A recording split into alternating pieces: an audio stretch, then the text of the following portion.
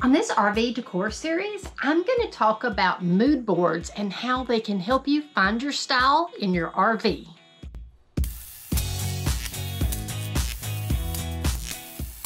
Today, I wanted to share with you some tips and tricks on how to find your style for your RV. I know a lot of people know what they like and know what they want, but then when you put it in the camper, it may not quite go together. I am completely guilty of this. I have not made mood boards and then it doesn't really work. So what I wanted to show you and talk to you about is how to know if stuff's gonna go together. You can make a mood board on Canva, and I will link in the description box a video on how to do that.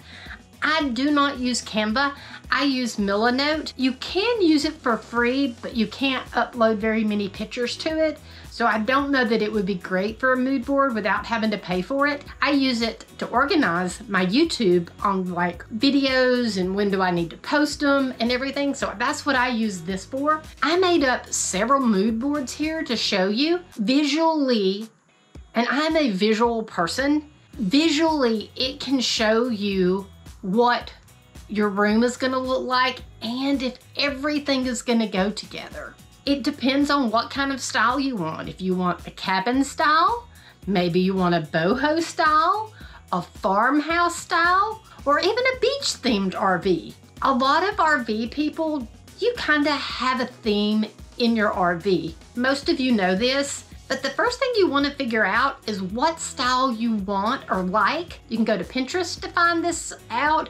You can just look through all different pictures and see what kind of calls to you. Now, there's one thing that I want everybody to know, that your camper does not have to always be Instagram perfect. A lot of these pictures that you see on Instagram of these beautiful campers with all this precise stuff is just for the pictures. Now, you can have a nice camper and it can look beautiful. Just don't strive to be that Instagram perfect picture, because you might get disappointed in the end. It might not be that, but it might be exactly what you want. Don't set your expectations up here. Bring them down just a little bit. Bring them down to what normal people's campers would look like, not the Instagram idea. The great thing about doing a mood board is you can take pictures of like your cabinetry inside the RV, and then that way you have that color on your mood board so you know whether things go with that or not. Or if you're thinking about painting your RV a color, you can take that swatch and put it on your mood board and know that if it's gonna go with all the other things. On these mood boards, I just went to Amazon and searched a few different styles and put some stuff together from there. I will link, in case you see something on these mood boards that you like, I'll put a link in the description box to each style that I did, that stuff that came from Amazon. That way, if you like it, maybe you might can go do it.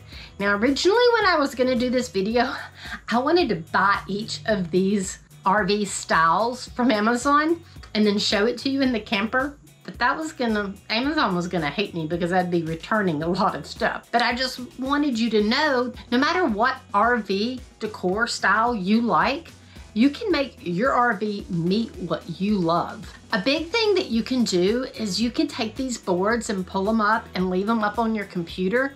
And then that way, every time you walk by it, you can look at it. Another thing, you don't limit yourself just to Amazon or something. If you're in a store shopping and you see something, you're like, oh, I think that would look good in my camper. You can take a picture of it, put it on your mood board, and see how it looks with all your stuff. If you haven't watched it already, last week I took down the valances and added curtain rods. And this made my camper look totally different, and it wasn't that hard. Now remember, anything that you have in your home that you want to bring in the camper, you can do that.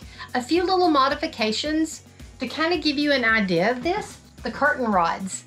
For your home, these are great. They wanted to move back and forth, and well, in your home, they wouldn't move back and forth, but in the camper, they did. So I took nano tape and just attached it to the rod and to the bracket to hold them in place, because I needed to do a modification from something that you would use in your home and bring it out to your RV. So just remember, that sometimes you might have to tweak something a little bit to make it work in your camper.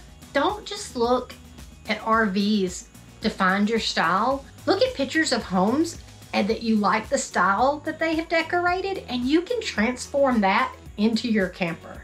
I love a few of these different styles. Like I love the boho and the farmhouse.